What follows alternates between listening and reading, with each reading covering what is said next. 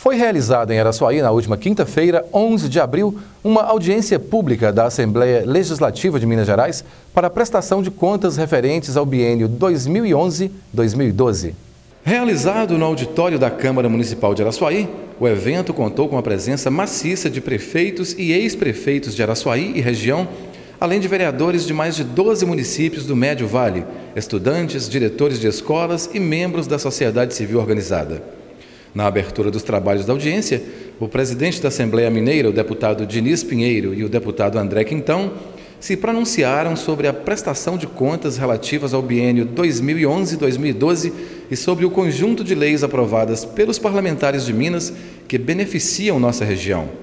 Também marcaram presença na audiência os deputados Luiz Henrique, Neider Moreira e Alencar Silva, além de representantes da Polícia Militar Regional e Local e da Polícia Civil. Vale a pena aqui, nessa região amada por todos nós, ressaltar aqui, por exemplo, a instituição da Bolsa Reciclagem. É importante também a gente lembrar da criação do Fundo de Erradicação da Miséria, que haverá de contar com um aporte de aproximadamente 200 milhões de reais. E estamos dentro dessa nossa premissa de caminhar, de avançar, de conhecer cada dia mais Minas Gerais, tendo a oportunidade hoje em Araçuaí de vir buscar o seu saber, a sua opinião, para que a gente possa trabalhar mais. Em seguida, foi a vez dos prefeitos ou seus representantes trazerem suas críticas e reivindicações para melhorias coletivas na região do Médio Vale.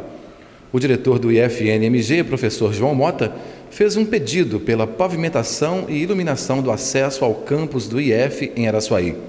Outros assuntos também estiveram em pauta, como saúde, educação e políticas públicas que solucionem o problema da escassez de água aqui na região. Para que a gente possa melhorar o nosso trabalho, nós temos que ter uma sintonia, uma interação muito próxima com o cidadão, com o mineiro, com o trabalhador, com o homem do campo. E aqui, ele que é conhecedor profundo das suas necessidades, das suas demandas, haverá de encaminhá-las para todos nós, para que o Parlamento de Minas possa debater, discutir e traduzir em realidade essas demandas, essas aspirações.